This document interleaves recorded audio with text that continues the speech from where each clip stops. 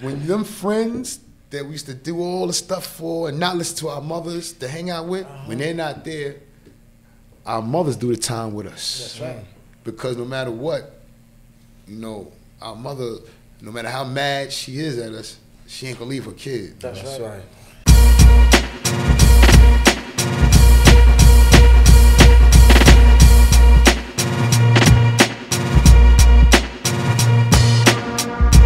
Today I want to welcome, Mr. Andre Patterson, aka AI, aka that dude. You know? Thank you. Thank you for having me. Thank you. No doubt, man. We're all about promoting formerly incarcerated men and women who came home from that journey into branching off into a new life. Right, and doing something to give back to the community, to uplift themselves, to uplift those around them, right? Because that's what we're doing, right? We're changing the stigma that because you was in prison, you're no good no more, and you shouldn't be there. We're gonna change that, right? Because we made some bad choices in our life, right? But doesn't mean that's who we are today, well, absolutely right? Not. Absolutely we're moving forward, right? And sometimes the best education comes from incarceration, life experience, right? And so when you out here, we can know not to go back, and how we can expound on that and teach our youth, because who better listen to us than those who are on the street that want to be like us back then. That's right. Tell us about yourself, where you come from, what was it like for you growing up, brother? All right, greetings, thank you again. Thank you for having me. My name is Andre Patterson, Dre. Man, E, some guys call me AI. Killer Crossover, that was the name that I got when I was 13. Absolutely. That was the nickname. That was the first nickname as far as when basketball was concerned. Yeah. So, who gave you that?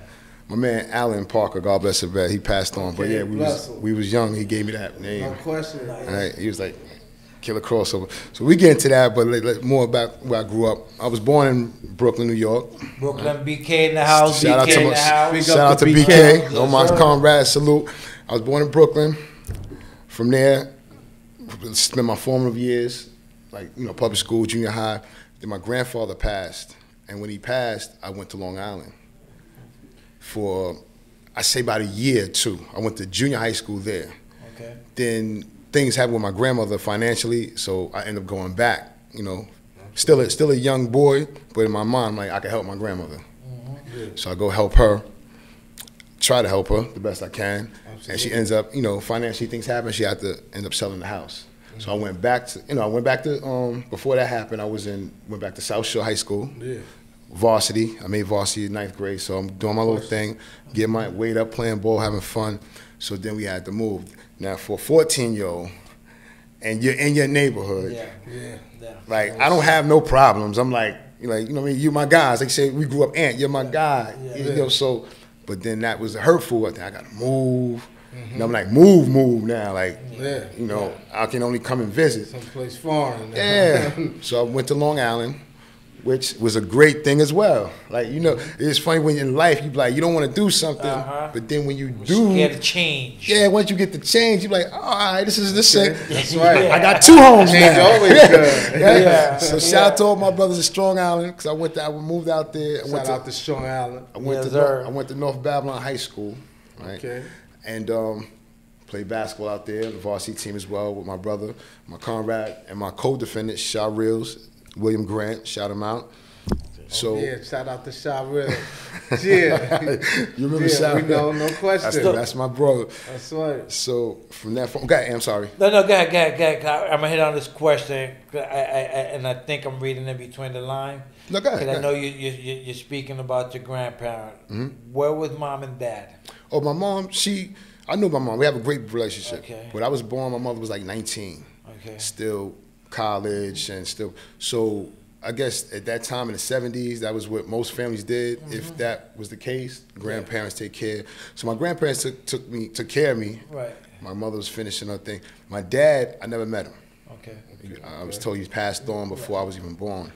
Right. So my grandfather was dad, grandfather, you know, uncle. He was the whole. That's my guy. Yeah, he was my guy. Who I am today is because of my grandfather, Charles Lewis Patterson. Big shout out to him. Big shout out to May rest in peace, man. Absolutely. That's that right. So, with that, like I said, my mom, and then as I got older, like before he actually passed on, I was like 7, 8. My mom, you know, she got her stuff. She graduated. By that time, I'm like, I want to stay with my grandmother. Yeah. So I want to stay with my grandmother. So my grandmother, like, you want to stay? Let them stay. Let my baby stay. You know, it ain't like it wasn't like she was like, yo, you can't have your child, but but he's comfortable. Yeah, he's comfortable. They ain't gonna uproot him. Yeah, we ain't gonna uproot him. Right. So my grandmother, we did that. Beautiful. Me and my mother to this day have a great relationship. You know, with anything, she get me angry at times. I get her angry, but absolutely. I mean, that's the dynamics, of course. And she told me, not to get off topic, she told me I get her angry because I'm like her. Right. So we have this. She said, "You're the male. You're the male me. Your attitude. I'm tired of that." So, like I said, things went on. So we moved back to Long Island, acclimate myself out there. Great, you know, my aunt had moved out there. That's how we got out there. So my aunt moved, so my grandmother moved out there. Like I said, school is great, meeting more new people. Yeah. You know, now it's crazy because not to be junk, but the woman I'm with today was the girl I met out there. Really? Yeah. Wow. Yeah, right? Wow. I met her there. I met her out there. And I used to tell her like, even back then, I liked you more than any other girl. I don't want to say love because we was 15, 16, but I liked you more. You know, so anyway, before I get into that, you know, like stay on track, play ball, doing my thing. At the time of my incarceration, I graduated. I just didn't make the cap and gown. Okay. I had 27 Division I scholarships, offers. From NC State, Texas A&M, St. John's, right? So I end up signing my letter of intent to Florida, Gainesville. I met Billy Donovan, right? Okay. I met who the world know now is White Chocolate. Right. Jason Williams was supposed to go there. I met him. He ended up transferring and going to another school. So, but just to let you know, I met some guys, man. And then even before that, they have ABCD camp, 5-star camp, all them high schools that get you ready for college. So I participated in that because they get the top players out this country. So I'm in there with the other kids, right? Yeah. And it's crazy how maybe 3 years later, after me incarcerated, and like I said, I add up to that, but I just want to say this. I see my man, Allen Iverson, #1 pick, and I was in 5-star camp with him. So just to let you know, I was very talented, right? Because I'm right? And Steph Marbury, right? Ray Allen. That's my age group. I'm 45, 46, excuse me. I just turned 46. Yeah. I'm trying to go back. After 40, we all kind of forget. So I just turned 46. So I'm like, you know, and it's through the years, I'm like, wow, man. Yeah. But now I got incarcerated. May 5th, 1994, got incarcerated. I was graduating next month, right? Going to college in August. And it got halted. I got arrested for murder. Murder, robbery, assault, gun possessions. The whole kaboom. Yeah. Right? It was so much that they doubled the charges.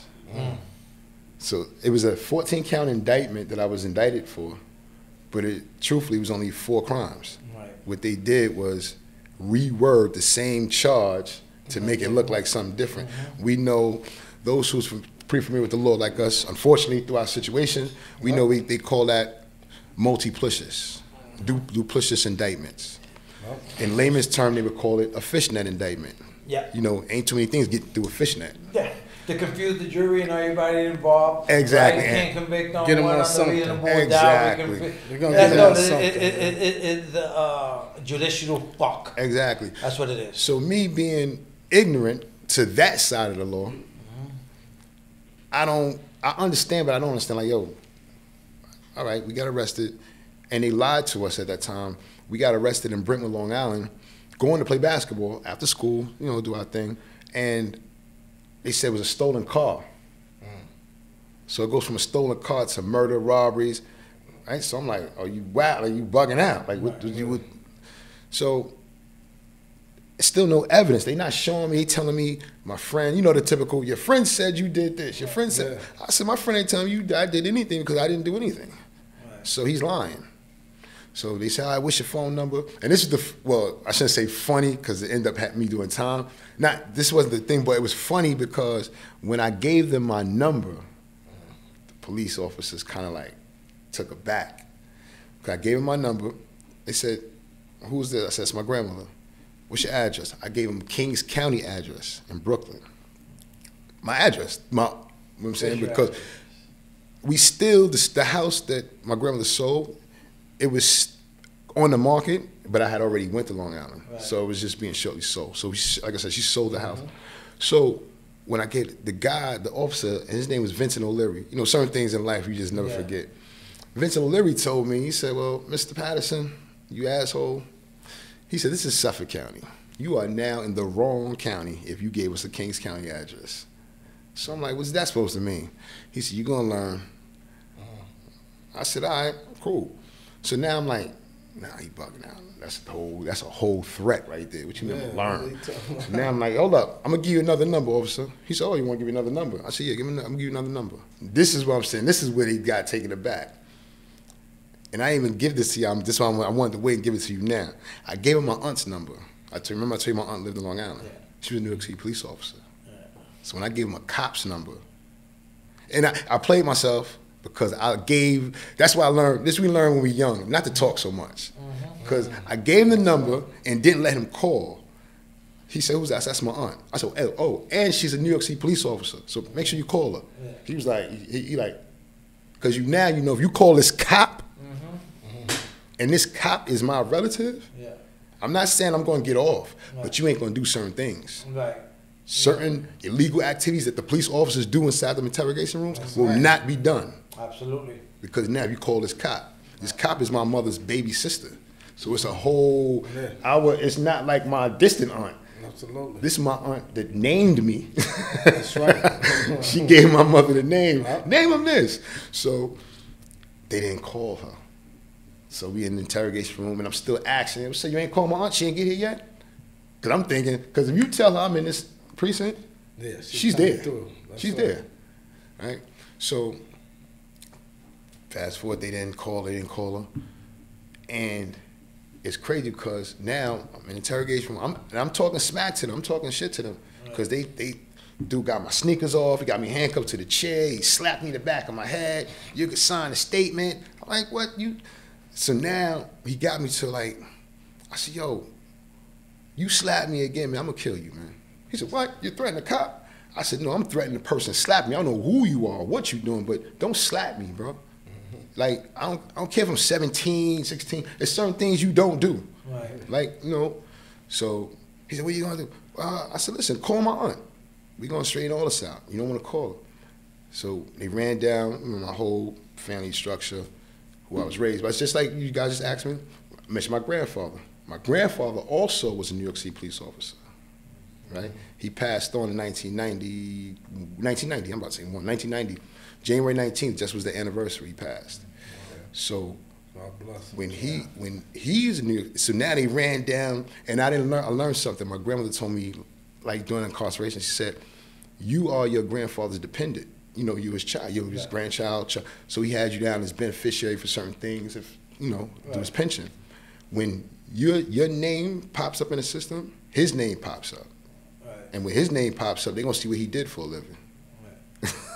So now they see, oh, this guy got a grandfather's a cop, aunt's a cop. They didn't know my uncle was an FBI. So I'm like, call these people. They didn't want to call them. So they swept it under the rug, took me to court.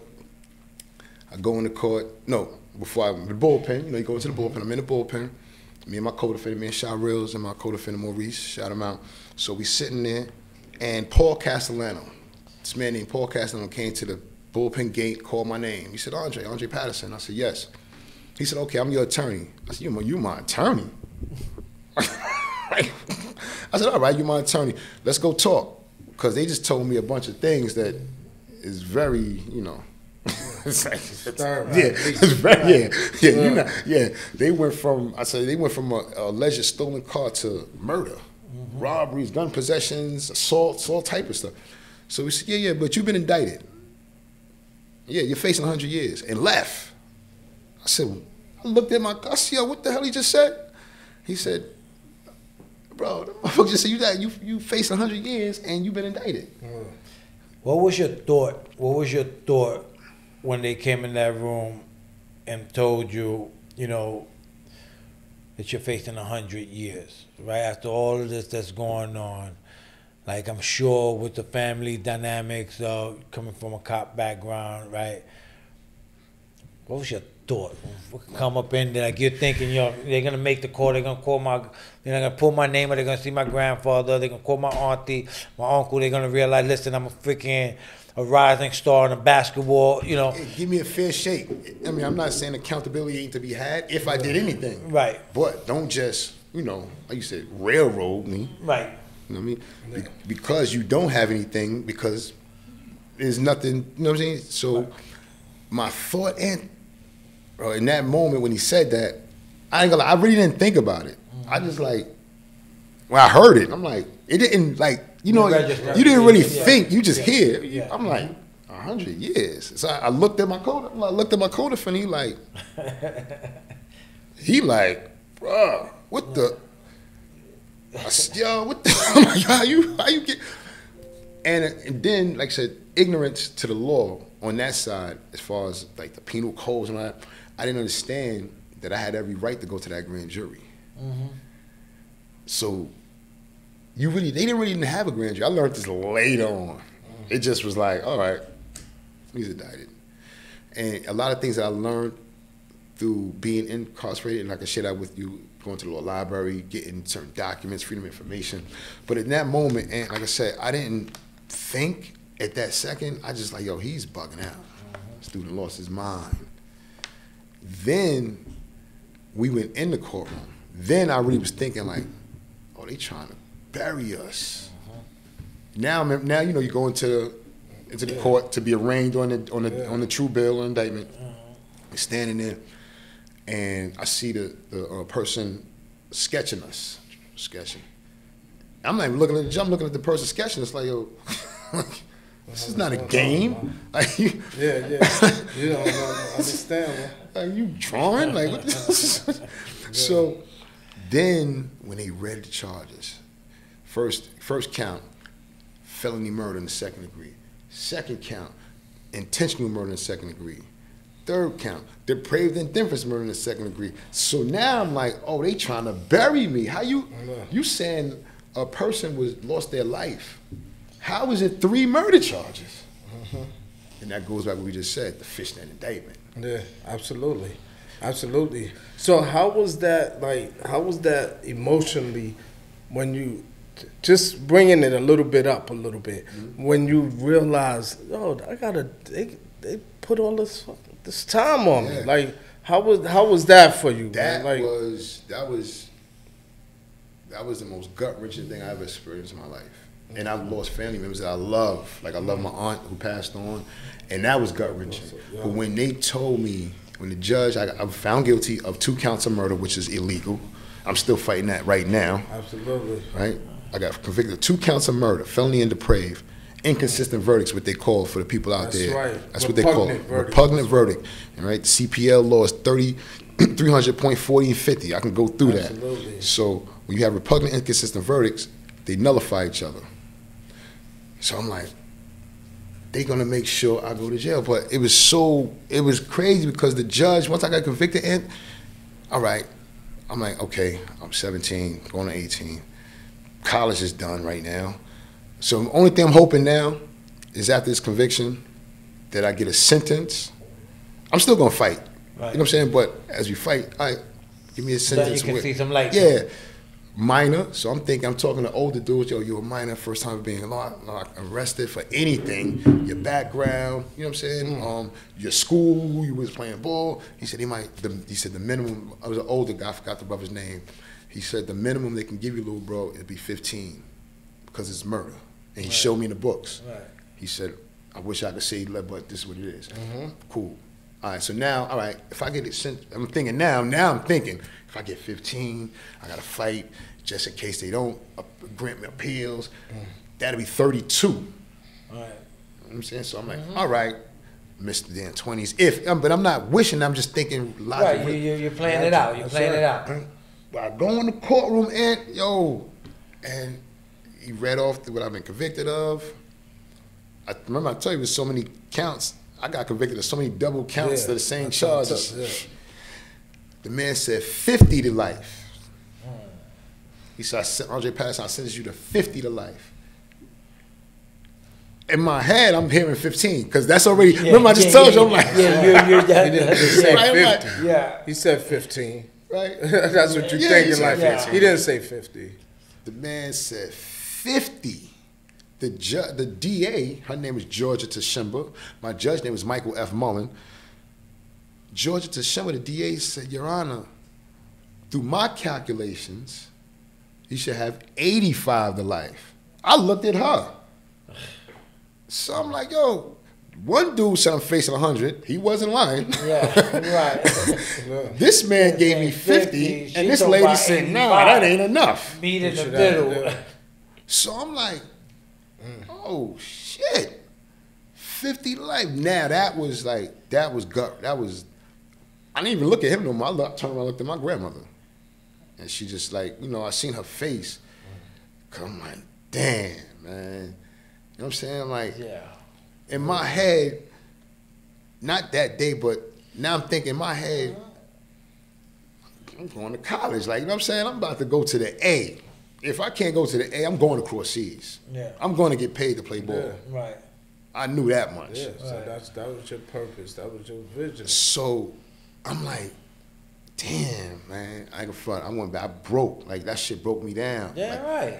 Like, yeah. Damn, like, I got to go to school one day, went to play ball, and never made it home. And now they telling me I'm never gonna make it home. Right. Because I'm looking at 50 years. That's a lifetime. Yeah. 50 plus 18 is 68. Yeah. So you telling me at 68 years old, I would be going to the parole board, not to be released, the acts to be released. Yeah, yeah. And the way the parole board give it up, come back in 18 months. So come back when I'm 70. Yeah. So now, prison's supposed to be where if you do bad choices, you go and you rehabilitate, you grow. We know Department of Corrections. Yeah, corruption. We know they're not doing it, but through our rehabilitation, through us. Yeah. Yeah. You know? Absolutely. So tell me about that time, like when you did get that time and you came up north. Like, you know how some people, they get it. Some people, it took 5 years. Some of us, it took 10. So we got those stories. Know what I mean? Yeah. Everybody don't take at the same time. Know what I mean? We have our growth and development process. So when was it like for you where you sat back and was like, damn, I got this time. Like, it's time for me to, you know what I mean? To grow and develop, into that man. Because it doesn't stop, and the streets are still there, and that all of those challenges in life are still in there before. That's right, and then some. You know what I mean? Yeah. So if you could speak about that, you know what I mean? When was that time for you? How long it took? How many years before you begin to say? I got to Green Haven in '95, August '95, and still have at that time 18, still had the immature, but I wasn't all the way. Like on some bullshit. I wasn't gang affiliated, but I knew a lot of people. Absolutely. I mean, bro, even before I got upstate, just thinking about the sentence for that month, 2 months before I went upstate was like, yo, what the fuck I gotta do? I have an uncle who did time. So I used to speak to him. He's like, yo, listen, you gotta get your mind together. When I say together, you're gonna go up there. There's gonna be a lot of shit going on, a lot of negative shit going on. Don't get involved because you have a ton of bricks on your back. A lot of them young brothers that's doing the nonsense don't have that time. They have flat bids, they have max dates. So they can do a lot of the nonsense as long as they ain't a new bid. Go to the box and still got a date. You can't do that. because you go to the box, come out, you still got 30 years. Absolutely. Right? So you got to get to the law library. So, like I said, that was before I got up north. But when I got upstate, got to Green Haven, I was walking through the yard. I'm like, damn. I'm looking at the yard, bro. I'm like, I never seen nothing like that in my life. I never seen a square with about 400 men just in there at one time. And you figure like how everybody fit in this yard with weight pals, benches, televisions, handball court, phones. So I'm like, showers. Yeah, showers. All you like. So I'm like, damn, man. I say it took me about, I ain't would say years. It might have took me about months before I said, you know what? Absolutely. Because I ran to my bro Swells. I don't know if you remember Swells. Absolutely. Right? Shout out to Swells. He about to go see the people too. When I ran into Swells, he was very good friends with my uncle, you know, from years, they young years. And he snatched me up. He said, listen, little bro. He said, everybody know you play ball. He said, play your ball. He even said, bro, smoke your little weed too. He said, nah, 50. He said, I did a whole lot of stuff in my life. I ain't never had 50 years. Yeah. He said, but prioritize what you have to do. What you have to do is get in that law library. He said, I work in there.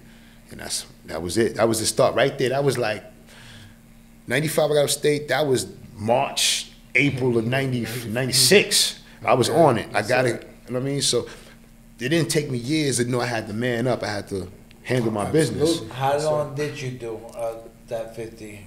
What was the outcome of that? I got a modification. I did 26 years and 90 days. Yeah, I did. I got the reversal. Swells helped me with that. I ran back into Swells in Sing Sing in 2016. Big bro helped me with that. Put the motion together. Same thing. The inconsistent verdicts. And now it was a big thing. Remember, with individuals' ages at the time of the crime. Right? I was 17. So I fit under my mental culpability if I did anything. Right. You can't hold me accountable the way you would, should, and legally could if I was 27. Yeah. Because the human brain doesn't fully develop until 25, 26, around that time. That's right. So therefore, you charge an immature, ignorant child mentally to adult time because that young, immature person didn't really understand or recognize the long-term effects of what he or she may have done. That's right. So therefore, with that, now they gave me my, which is great. They gave me my reversal on that and solely on that. But if they'd have gave me my reversal on the whole thing, then we talking something different. Yeah. Right. Because now the indictment has to be dismissed. Yeah. Has to be dismissed, excuse me. Because an inconsistent repugnant verdict, only one remedy for that is to dismiss the indictment and leave the DA 45, 30 to re-indict. That's right. Which is impossible after 25 years. Because at the beginning you didn't have evidence. That's right. So, like I said, then I got that. That was 2018, April. And that was funny how I learned about that. We put the motion in, right? Now, I'm on the phone with a friend of mine, and he's like, yo, we kicking it, we chopping it up. He said, yo, bro, I'm gonna try to come visit, man. I gotta take, you know, he had to do some stuff with his children. I said, all right, do your thing. I appreciate you, bro. He said, yo, oh, shit. I said, what happened? He said, yo, I'm looking at the web, man. Yo, you can't go to the board. Why you ain't telling me? I said, what? He didn't even know. Well, you got to go to the, I'm looking at it. Because my friend also did a bit, so he like, I'm looking at it. I said, what are you looking at? I said, you looking at some drinks. What you drinking, bro? Like, you, where the bud at? What you doing? He said, nah, my kid's here. Seriously, bro, I'm not playing with you. You go to the board, January 2019. Your earliest release date is May 2nd, 2019. This is April 2018. Right. So I'm like, what are you bugging? He said, bro, I'm not playing with you. Wow. I said, all right. We went on. That's crazy. So now, mind you, he's telling me, but it's not, I didn't get it in the mail. Yeah, how was that? Electronically. Like They did everything first before I got it. Yeah. Right? And it's like deliberate. Yeah, DLC.org, everything. Yeah. Right there. So I called my I didn't want to tell my grandmother. I just didn't want to just jump, because that would have got her super excited. I didn't want to tell him, really. So I asked my cousin. I called my cousin and asked him. He looked on the thing. And he was like, oh, man, hell yeah. He said, yo, bro, why you ain't tell grandma? I said, I didn't know. Somebody just told me. You serious? He said, bro, January, you go, it says parole hearing. May 2nd, earliest release date. I said, get the fuck. I go tell Swells. He like, what? I said, yo, bro, that's what my people tell me. He said, all right, listen, we gonna hold on to that. We gonna consider it done. Until we get that paper with the seal on it, he said, but he said, he said, because the computer could be a glitch. Yeah, absolutely. The next day,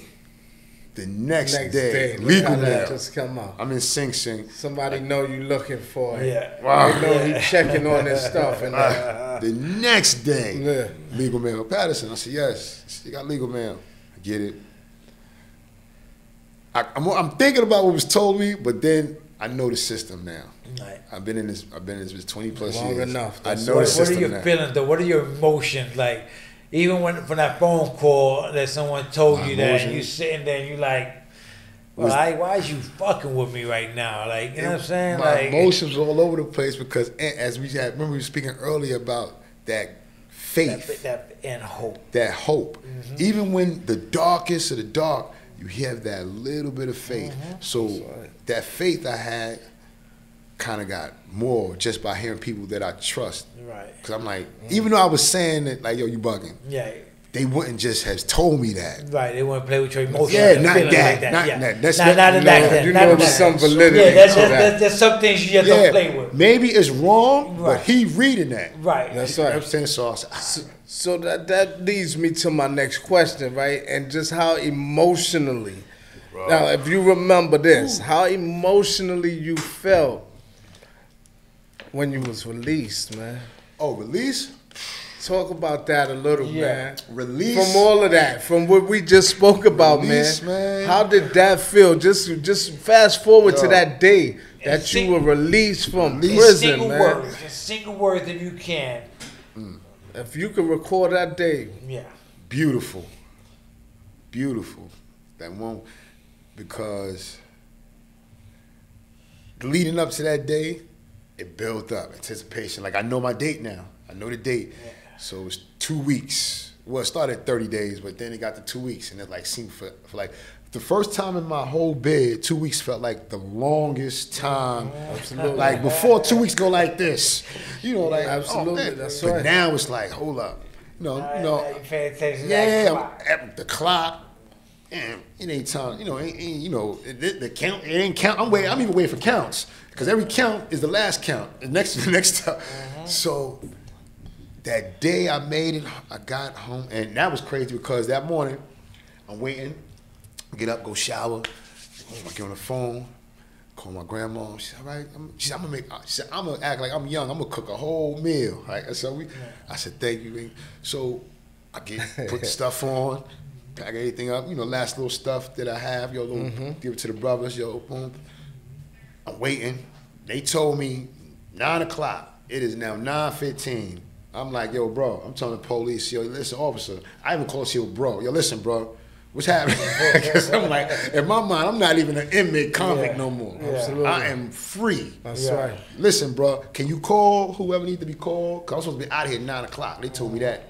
When I went and took my photo and last all that. They said, by 9 o'clock, right? I said, and look, back up real quick. I was part of a YAP program with Rad, my man Darnell, inside of Otisville. And the depth of security, her name was Miss Stevenson, she asked me if she could video me walking out the gate. Absolutely. So I said, all right, no problem. She said it was, for transitional services, for guys coming in, this is to come in and look, this guy's going out. I said, all right, no problem. And she told me 9. That's why I said 9, because she told me 9. So I'm like, and that's why I'm kind of a little more assertive with the officer. I said, man, the depth of programs want me down there at 9 o'clock. Why is I'm like, what's happening, bro? I'm like, your boss told, like, you don't even know what's happening. So the officer come finally, it's like 9:30 plus. They come, and now I'm like, yo, what's up, man? He said, I had this to do. I said, listen, let's go. I said, because when a person's being released, it ain't nothing else to do but to get him out. Then you do everything else. So because if I get hurt right now, guess what? That could be your job. That could be your livelihood. Because I'm not here no more. Yeah, I'm off this count. No, That's right. absolutely. Just for time purposes too, could you talk about, you know, your release now and what you doing in terms of this this organization that you? So we want to sum that up, man, and highlight that, because I think that's very important right now. Yeah, talk about the Freedom Elite Sports Academy. What led up to that? What is your vision and your purpose for that? And out of everything, after doing so much time, why? Yeah. Well, Freedom Elite Sports Academy came about through my partner, Darnell. Me and Rab, we played ball. This is a lovely fucking name. So when we play, I love it. A Freedom Elite, yeah. I'm love gonna tell you how. So as we used to play ball, we young, and even remember like our little times we used to be kicking them, like, and I had surgery. I had like 5 knee surgeries. So the times I couldn't play, I used to be sitting watching my boy play, watching dudes play, and I'd be like, damn, I want to play, but I can't. So I'm like, I used to be like, damn, Rab, what we gonna do, man? We get old. You know what I'm saying? Like, you can't play no more. And you say, yo, we teach the kids. So I'm like, yeah. And it's ironically, I used to go on FRP. I don't have any children, but my little cousin, he used to come up there. So I taught him how to play through his years, from 2 all the way until I got released. FRP is the family reunion Yes, program. family For those that Thank you don't for know. expounding on that. I'm sorry, viewers. Family visits where we see our loved ones, man. Yes. So through those We make babies. Yes. Yes. So through those years, I taught him how to play. Taught him the reasons why you do certain things on the court, the reasons why you don't. You know, how to navigate, you know, certain things outside of the physical. And all that stuff. And he got good. I used to hear about him, he got good, he got pretty good.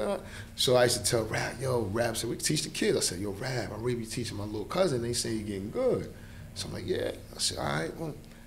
And I'm like, the Freedom Elite Sports Academy, the name, because, and mind you, we didn't have a name. We just was talking about what we wanted to do. Right. But I used to talk to people, like, yo, how'd you manage the time? What'd you do? I said, the time I used to manage, I used to play ball, work out. I said, but when I played ball, I was free. My brain, my head, I wasn't incarcerated. I was playing ball in front of people. You know, I was in the park. I was everywhere but there. Right. That's right. I had fun playing. For them 2-3 hours, the brothers come out, watch us play. And I have to say something, shout out to my boy Prince Mapp. He said something yesterday that I never knew. Shout out to Prince. Prince Mapp. Yeah, big shout out to Mapp. Prince Mapp doing good things out there in the community, man. And all that, man. He told me something the other day that I never knew. From the reverse side of what I just shared with you guys. Yeah. I played ball because I was free. To me, I had fun. I didn't, you know, camaraderie with the brothers, talking trash. You know, the sidelines talking trash. It was, you know. But he told me, he said, yo, bro, every time we used to come watch y'all play, man, he said, y'all took me out of jail. I thought I was in the league. I thought I was in the Rucker. I thought I was. I second that. That's right. That's right. Because it felt like we was in real tournaments. So real basketball tournaments when we came out there to see them games. Yeah, so that touched me, bro. That made me a little emotional because I'm like, thank you, man. Because I didn't know I was doing that for the brothers. I'm like, not being selfish, but I didn't know. And that's when dudes like, yo, bro, they did something to you, man, but something greater is supposed to happen for you. He said, because you could have, the world was supposed to see you play ball, bro. The way, and look, and then you just second something I never knew. Like, I didn't know that the brothers like, yo, they used to, yo, we got to watch Dre play. You never know the impact that you have on someone when you're doing something that you're passionate about. Yeah, while you was out there, setting up in the yard, dudes was on the gate. Yo, you going out to see Dre play? You going to see Dre rap? Hell yeah. So, and then like the Freedom Elite, like I said, speed it up a little bit. I come home, and that vision's still in my head because I'm like, I had all that time, bro, and I made it.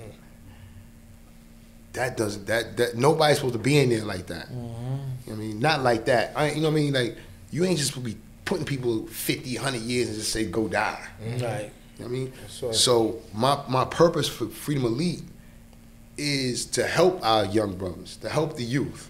Absolutely. To give them our testimonies of experience and let them know there's nothing new under the sun. What you do right now in 2023, I did in 1993, or a friend of mine did it. Absolutely, that's right. And we survived it. And it's not glorifying that we survived it, but we did. But many have not. That's right. So, Freedom Elite is about teaching and training in basketball, right? The importance of nutrition, important training, But that's just the carrot, because that's something that we all love, most of us. Whether you can play or whether you just love to watch, basketball is something we have in common. I done had debates with people that said they never played, but they know everything about Kevin Durant. So me and that brother, we go. So I love that, right? So when I seen that, I'm like, wow, how could I? And plus, like I said, I didn't do everything negative under the sun, but I knew a bunch. I did my little thing, whatever, and I knew a bunch of people. So I have to give back to the community. I have to help these young brothers, because before I came home, I used to see the news a lot, and the stuff that was going on. It was like, it's more highlighted now. I'm not saying things didn't happen back when we were younger, but to me now, it's like a lot more reckless, because now you have young brothers targeting the elderly. At least I know, like I said, I used to see nonsense, but I never seen nobody target the elderly when I was a kid. The game done changed, right? We can all agree on that, right? The lack of respect is 10,000, right?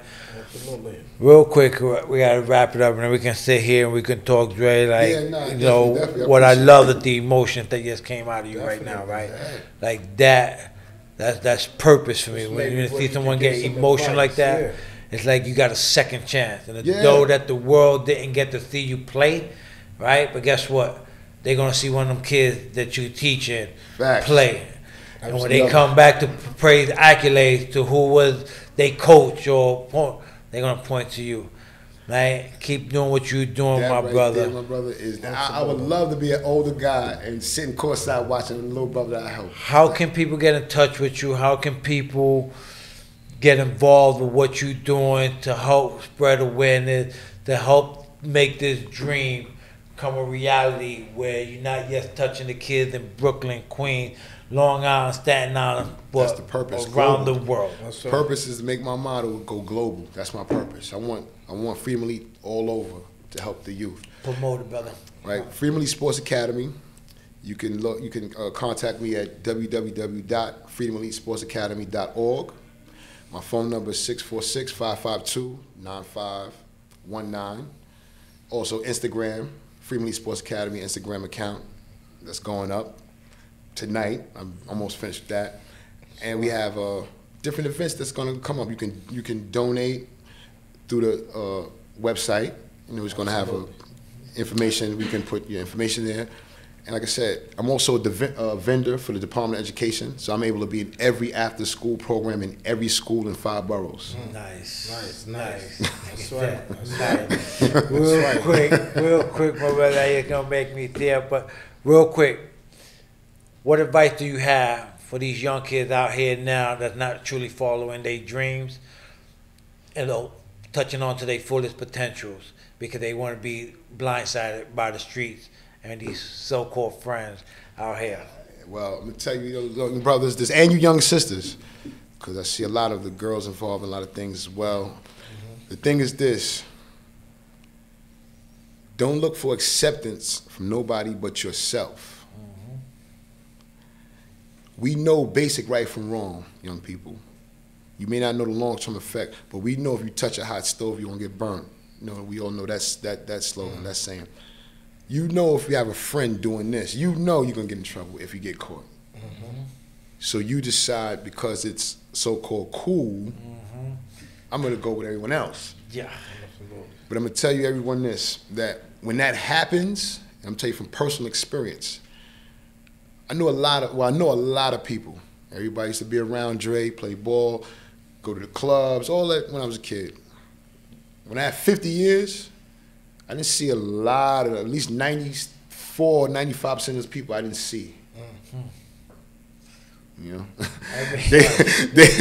Sum it up right there. Listen, if we're not hitting the nail on the head with this right here, listen. That's right. This I don't know what else. This is not scripted. Right. This is what it is right here. I just want to say, and one more thing. When them friends that we used to do all the stuff for and not listen to our mothers to hang out with, when they're not there, our mothers do the time with us. That's right.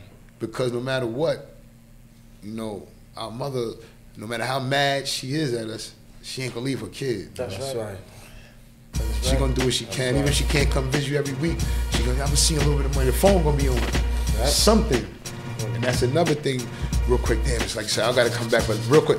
It's like, you don't wanna end up in there, young people, because, like I said, I'm doing way more speaking engagements. I know the brothers, we have to, you know, wrap up, but when you're in there, just think about, like right now, on this Friday night, you know what, let me go to the store. Just get up and walk to the store. Get up, get in your car, walk, whatever. Right now, you got guys hoping to get out of a cage to get to a yard.